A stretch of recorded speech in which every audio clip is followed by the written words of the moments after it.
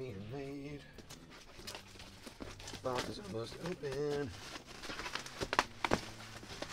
What kind of cool game is this?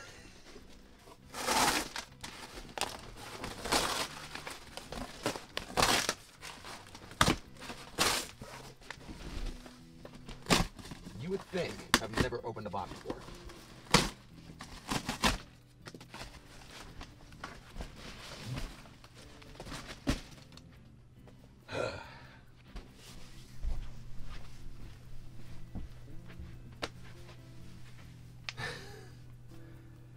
All right, let's talk.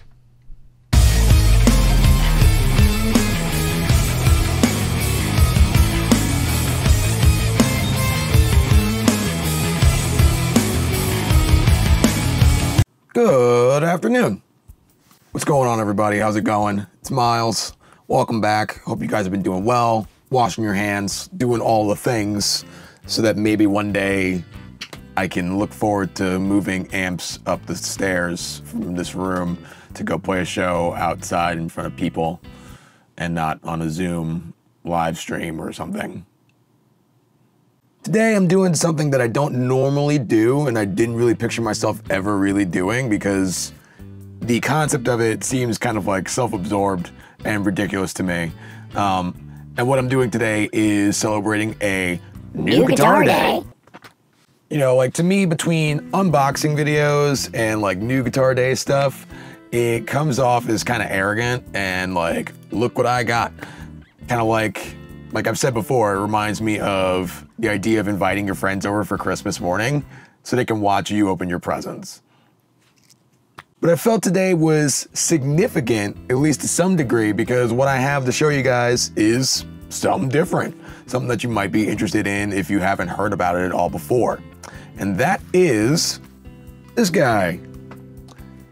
This is the HELLRAISER C6 from Schecter. And while they market it as a baritone guitar, it comes strung with bass 6 strings, meaning that all 6 of the strings are essentially bass strings. They're all wound, and when I first got this guitar, I didn't play it right away because I didn't know how long it had been in the back of the UPS truck that dropped it off. So I figured I'd let it get acclimated to the temperature in the room for a little bit. But I'd like put it on a stand and like I just walked by and brushed the strings real quick and I heard just how low everything is. And immediately I was like, oh man, I gotta play this thing. I haven't had too much time to mess around with it, but I've been noodling around with it here and there. I posted a video up on my Instagram of just like a track that I made up using this guitar, which by the way, if you haven't already, go and follow me over there. Just saying. And it's been a fun experience so far. But before we get into playing this thing, let's just check out some of the specs in regards to the instrument itself. So this is a Korean-made 30-inch scale guitar from Schecter. It's got a mahogany body. The top is a flame maple, and by far this is the nicest finish I have on any guitars that I own. The binding is abalone, and it just, like, once a light hits this thing, it looks really, really nice. And I didn't think that I would be truly captivated by the finish on this guitar, considering that I work at a music store. But, you know, even with seeing all the guitars that I see on a regular basis, seeing this one, I was like really kind of struck just by how nice it is in terms of the finish. The neck is a 3-piece mahogany neck with carbon fiber rods going down through it. We have locking tuners. They're Schecter locking tuners. A Graphtec nut, so that's pretty nice. 24 extra jumbo frets, which is gonna come in handy when you're fretting notes on this guitar with thicker strings. You don't wanna have any unnecessary buzzing going on, so having the extra jumbo frets is gonna keep the clearance of the string when it's vibrating while you're fretting a note on the neck. A Tone Pros bridge with brass saddles. I think this, aside from my Telly, is my only hardtail guitar, and I've never had like a Tune-o-matic style bridge before, so it's new for me. And as far as electronics are concerned, for pickups we got an EMG 89R in the neck position, and in the bridge position it's an 81 TW, which I would imagine that those pickups were selected for this guitar because you also have the ability to coil tap both pickups with the push-pull knobs that you have for both volume pots. The pickup selector switch is a 3-way, so bridge, middle, neck. Don't need anything super crazy in that regard. And aside from that, that really is it. The contoured top of the body is nice, you know, in terms of just sitting down and playing the thing. You have so much access with the cutaway for these wings that are over here at the bottom of the neck joint. And it just feels really nice to hold this thing. It doesn't feel like it's like a 30-inch scale instrument. It feels like I'm just holding a regular guitar. Or better yet, a guitar that has more frets than I'm used to. I think part of that comes from the fact that the bottom of the bridge is set so low on the body's front of the guitar, kind of compensating for length of the string so that it's not all just like normally set where it would be, and the neck is gigantic. So, I think. But enough of all the talking. Let's take this thing for a spin. Let's see what's going on. Here we go.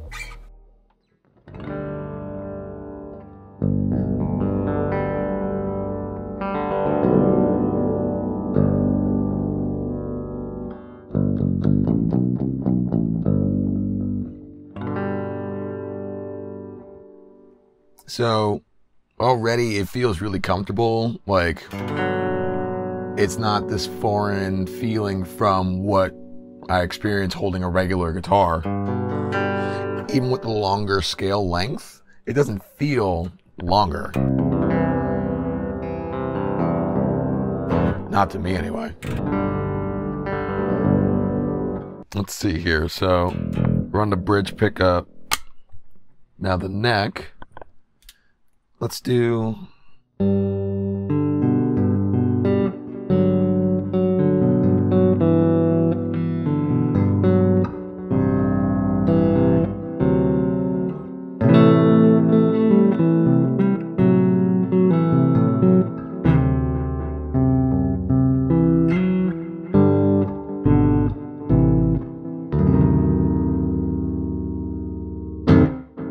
Let's see what's happening with this whole coil tap thing, how that's going to sound.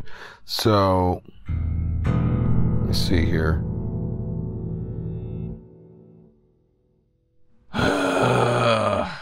One day, I'm going to have like an endorsement deal and a signature guitar through Schecter, and it'll make me the happiest boy in the world.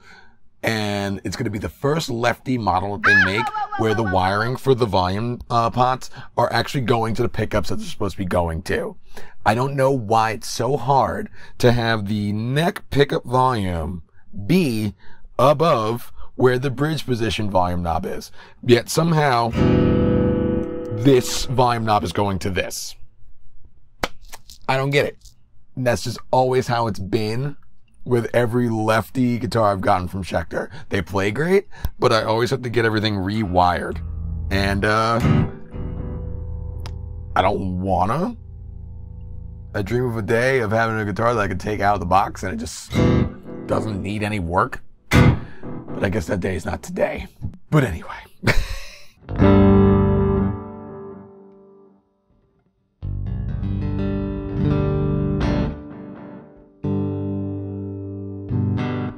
I mean, it's definitely a little bit quieter. Which, I mean, is to be expected.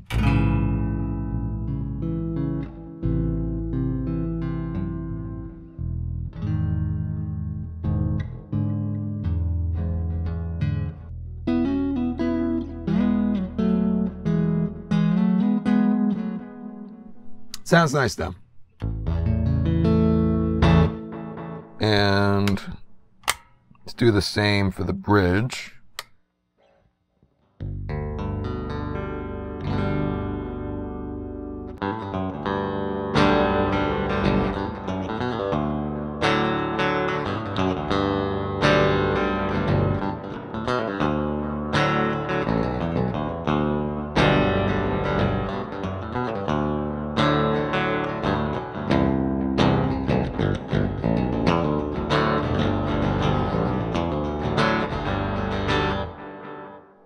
Sure. So I guess if you are in a bind for a gig and you need a bass player, this will cover it. I think rolling off on some of the tone would definitely help kind of round out the sound a little bit. But otherwise, you're definitely covering the frequency range. And in that case, you wouldn't be worrying too much about chords, I don't think. But yeah, cool. Try a little bit more gain.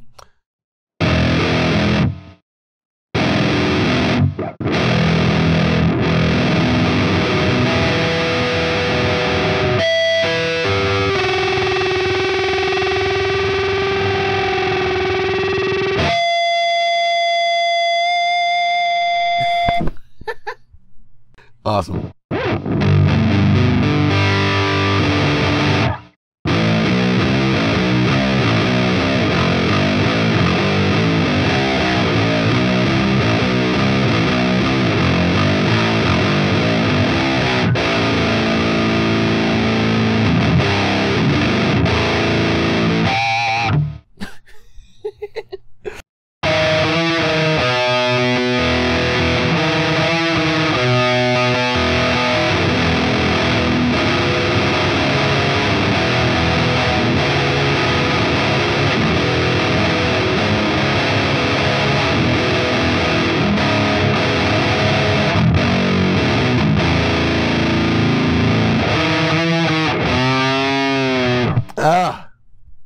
So bends are tough.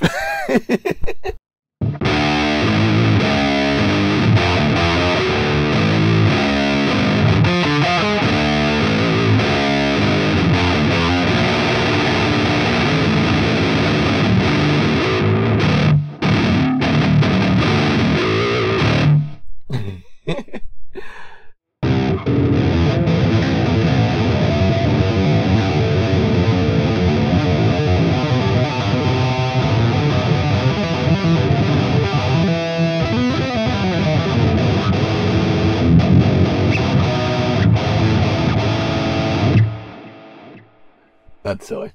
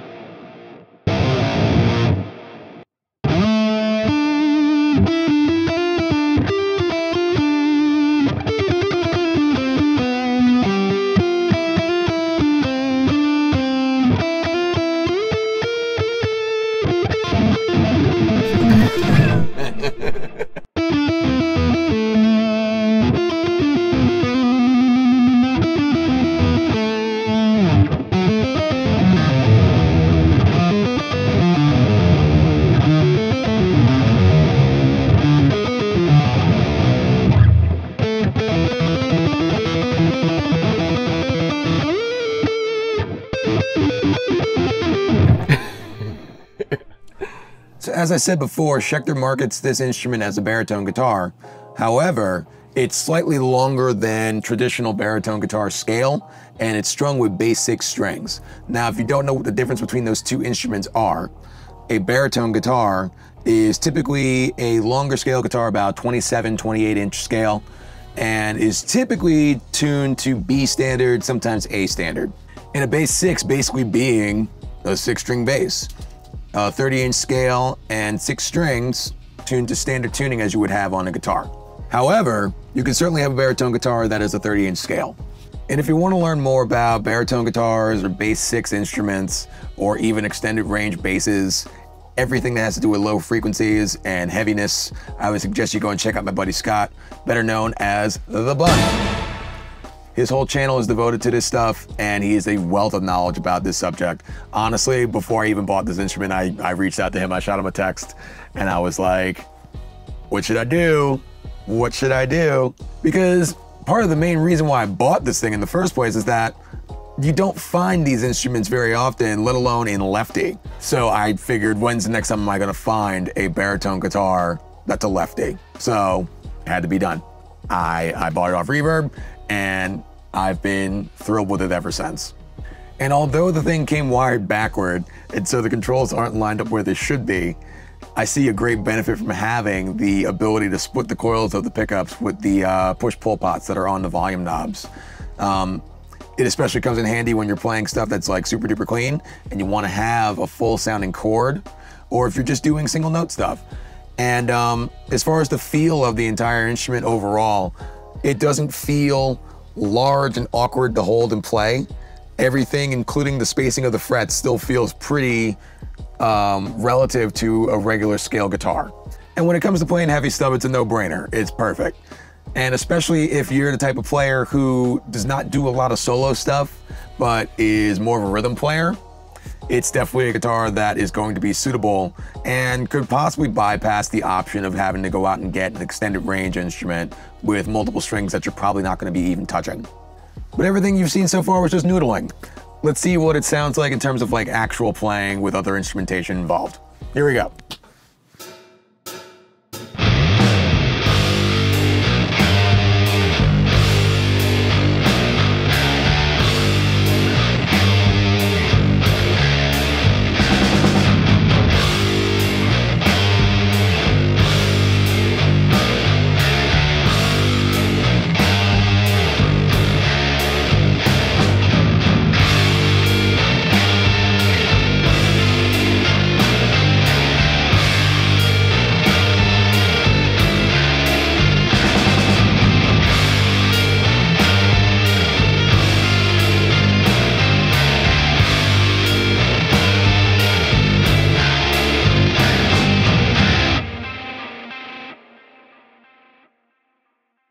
All right, guys, so that is, no, this feels weird. So yeah, guys, that is the HELLRAISER C6 from Schecter. Definitely a unique instrument, but one that you could probably find some benefit from no matter what kind of music you play. It serves as a cool experimental instrument if you're just trying to branch out into lower frequency ranges on the guitar, but you don't want to go completely in on an 8 or 9 string. It can also serve as an additional timbre to instrumentation on a song that already has guitar and bass on it. So definitely a worthwhile thing to consider. And other than that, guys, that's all I got for today. I thank you guys for sticking around, checking this video out. Hope you found it to be interesting and informative. If you want to find out more about this instrument, I'll leave a link to Schecter's website down below. You can check it out there. If you liked the video, hit the like button. And if you haven't already, please consider subscribing. It's a free, easy way to help support my channel. But if you would like to support the channel further, I'll also leave a link to my Patreon down below as well. It just helps with kind of keeping things going with this channel, making it easier for me to upgrade stuff, making it easier for me to commit more time to editing and shooting videos. So if you'd like to be a part of that, I'll leave a link for that down below as well. But that's it for today, guys. Thanks once again. Hope you guys stay safe. Keep playing. Peace.